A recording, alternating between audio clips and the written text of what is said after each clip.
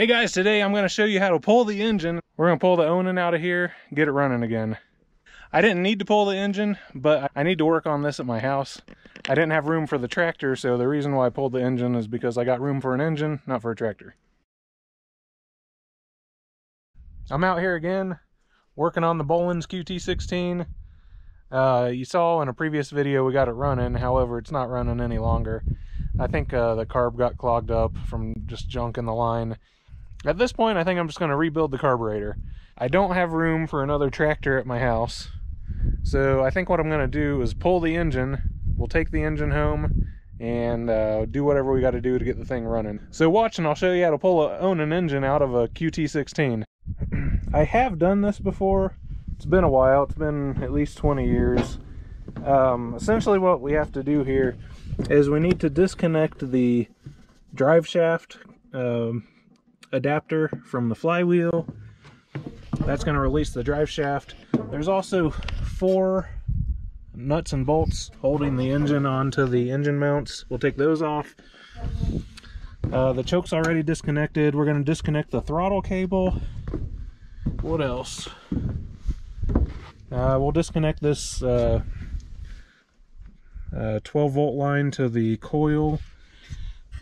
Disconnect the rectifier for the charging system, and disconnect the front PTO clutch. Honestly, I think that is it, so this really shouldn't be that big of a deal. Also, it's a good idea to take the battery out. That's at least going to give you some more room to take off that adapter to the flywheel. Another option you could have on these tractors is if you take off these nuts and bolts here, there's 4 of those on 4 corners. Those are the mounts for the cradle for the engine. You could disconnect them there at those easier accessible points and just pull the whole engine and cradle out. I mentioned I last took this thing out about 20 years ago. At that time, I could manhandle it and pull the thing out. We're going to see if I still can do that today. I don't know.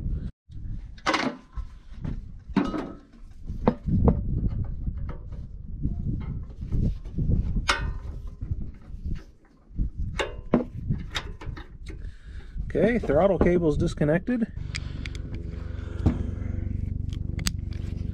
Looks like we got a 3/8 socket here.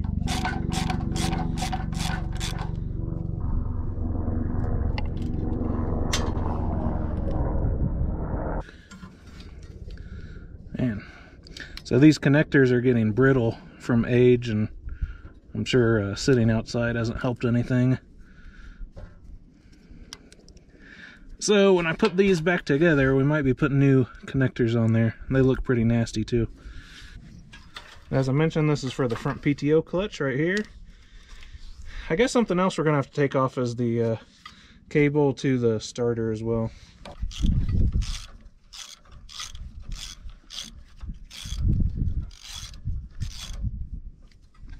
So I think where we're at now, I think we're gonna remove the bolts from the cradle. Now that I'm in it this far, I know what's going to happen. We're going to take this engine home. I'm going to show you how we get it running again.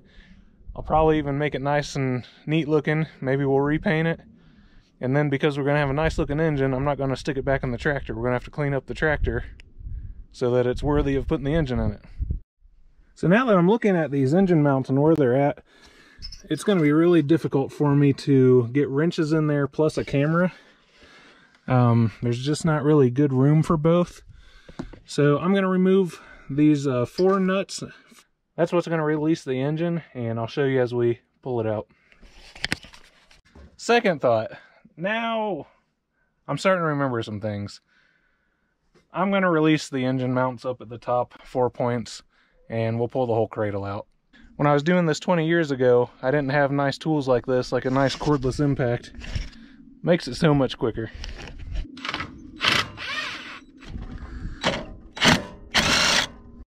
And then I think last, we just got to take off this flywheel adapter. Man. Oh, geez. Whew. I really had those tighten on there. This is where it'd be nice to have like a little ratchet wrench.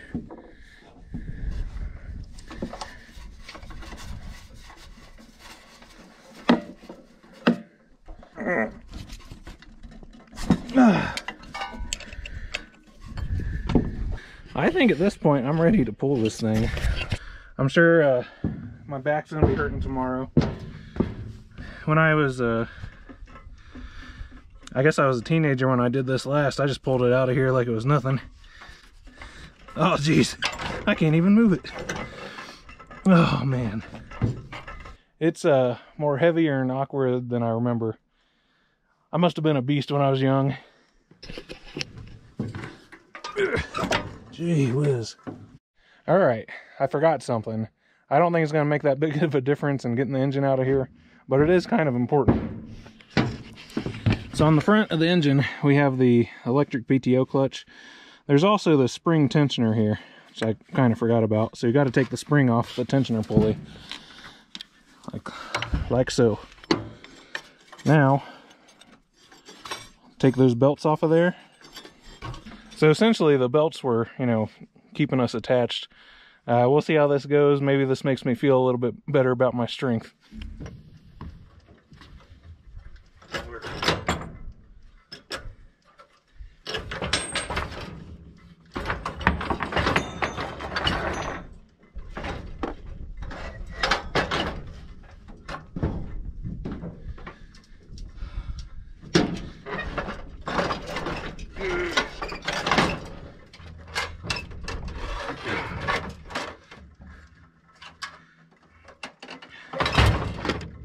Ah, shoot.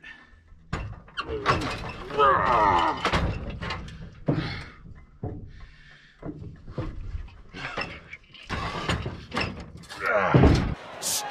God!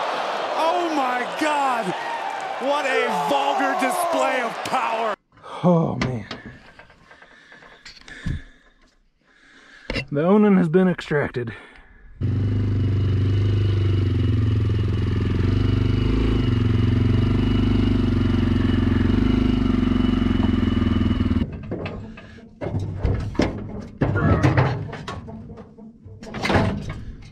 Gosh. Please don't fall off. No! I knew that was going to happen. Just one of those days.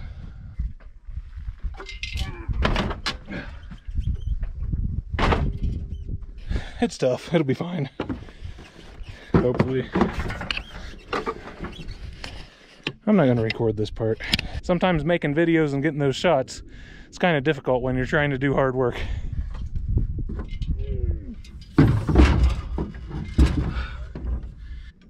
Give me a like and a comment.